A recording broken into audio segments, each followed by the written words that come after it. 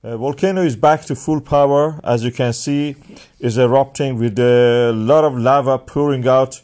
Now it's not just at the level of the rim, as you can see in this video.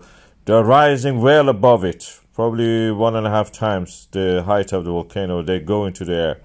You will see that. Just wait after this, and they go out of the frame of the this one.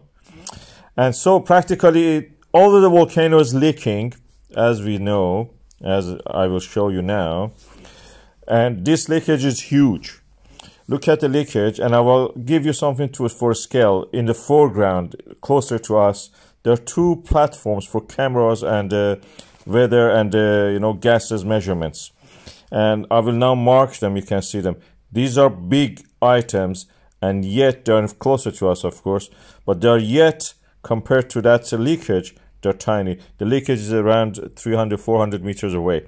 We are in the VIP or theater hotel. As you can see, the earthquakes has already started in the peninsula, in the area of the volcano. As you can see now, up to the 10 o'clock, we had the earthquakes, and the earthquakes are continuing. We will expect the eruption continue and get even bigger. So if you are there, you can go and now watch it. This is the time. It's sunny also.